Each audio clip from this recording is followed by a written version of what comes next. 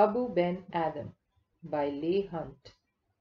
Abou Ben Adhem, may his tribe increase, awoke one night from a deep dream of peace, and saw within the moonlight in his room, making it rich and like a lily in bloom, an angel writing in a book of gold, exceeding peace had made Ben Adhem bold, and to the presence in the room he said, "What writest thou?"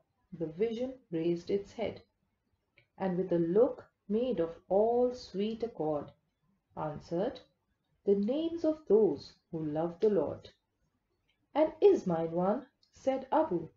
"Nay, not so," replied the angel.